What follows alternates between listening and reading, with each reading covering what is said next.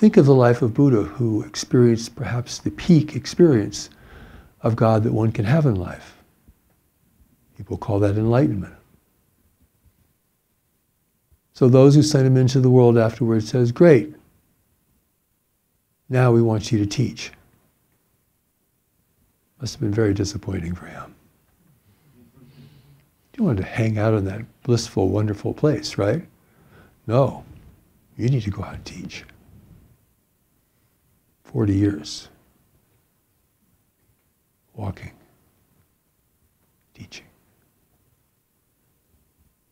It's what you do in this life that matters. Where you come from is a place of being. You need to have experiences of being while you're here, certainly. But it's what you do in life that matters. If you don't do what you came here to do, you will feel restless, frustrated, ill at ease with yourself, self-critical. All the things you see that are so common in people's experience and attitudes.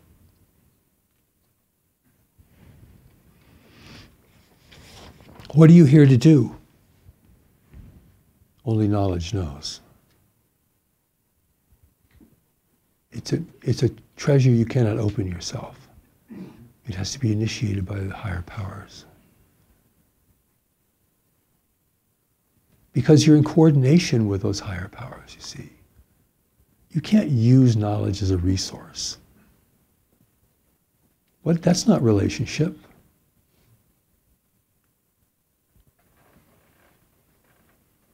Relationship is about uniting to do something together. God has sent you to do something that needs to be done, that you can do. Very small task, but very specific, very important. Not just you personally, but perhaps to the larger scheme of things here. You don't need to understand the full meaning of what you're here to do. But you have to be in a place to respond to the movement of knowledge within you that wants to take you in that direction. And you go in that direction without an understanding of where it's taking you. You go because you must go. Compelled to go. Compelled from within. Not by another person, not by a religious institution, not by your parents, or your spouse. Something you know you must do. This is the beginning of a greater journey in life. What it will end up being and where it will take you and whom you will meet is something you can't see at the outset. That is why understanding is not the goal here. It's participation. The real understanding comes later. You get higher up this mountain, figuring the image is climbing a mountain, you can begin to see the lay of the land. And what could not be seen before now becomes evident. Without this, life is haphazard. There's no real purpose and direction to it. You can have 1,000 experiences. You can travel the world. And the primary engagement hasn't happened yet.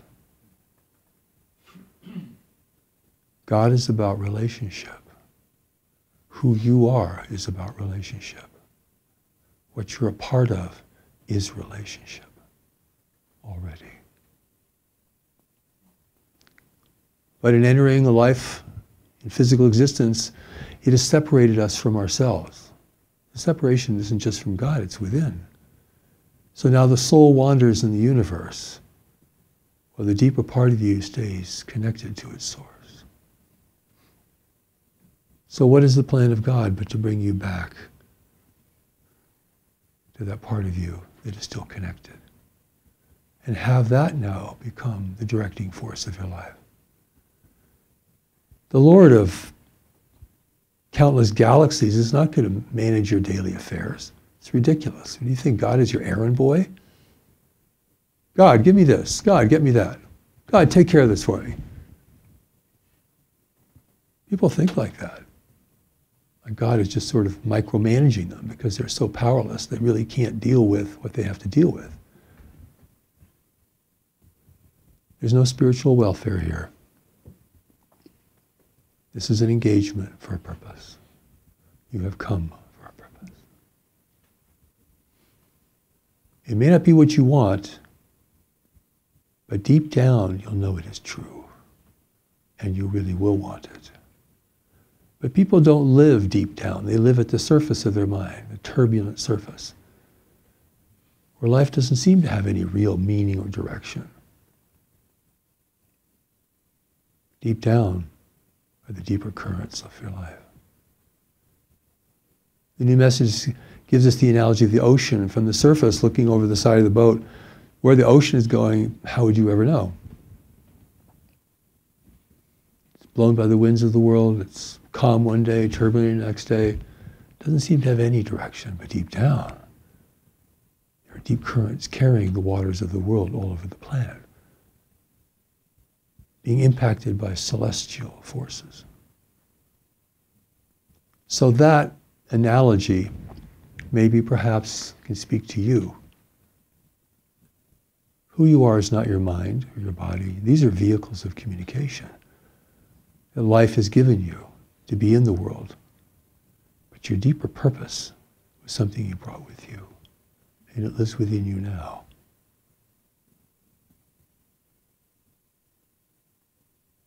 So think of God as your primary relationship. And where you will experience this primary relationship most powerfully, most consistently, is in your relationship with yourself, with others, and with the world.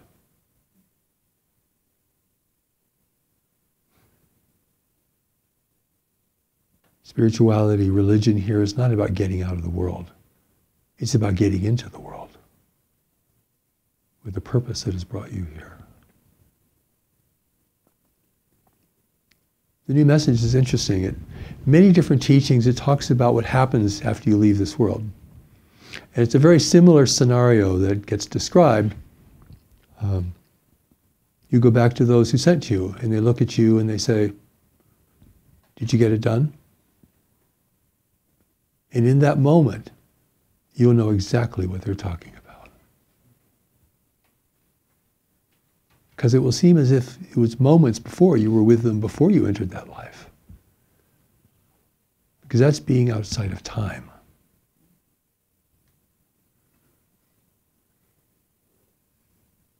And you will know what you can't know now, because when you leave this life, you won't have any beliefs. That's why belief is not the answer. Belief can help you. Belief can hinder you. But in the end, it's to take you to re-engage with knowledge within yourself and to begin to follow where knowledge wants to take you in life, which is a place of real meaning and purpose. Only this will really resolve your internal conflict, your issues with yourself, your restlessness, your disappointment, your ambivalence, your weakness. The new God experience is the return to who you are while you're here and those who sent you. It's a return to relationship. What lifts you out of separation even while you live here? The return to relationship. Elemental. Everybody knows what I'm talking about.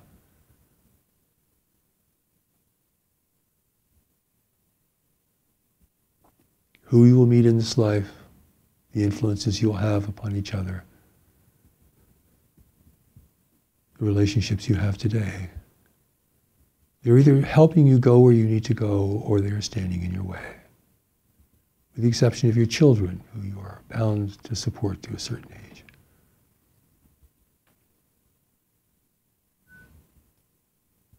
This stirring of your soul is telling you that the time has come. This restlessness deep inside, this feeling of just can't stand the shallowness the superficiality of conversation and relationships. You're restless. Something else for you. You need to find it. The new God experience will prepare you and show you the way to go.